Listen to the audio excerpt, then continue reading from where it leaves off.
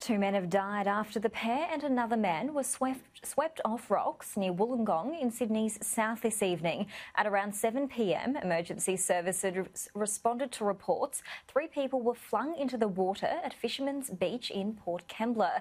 Authorities performed CPR on one man, however, he was unable to be saved. Another was taken by helicopter to Wollongong Hospital but died a short time later. The third fisherman was unharmed. 3 fishermen drowned in the same area nearly a month ago.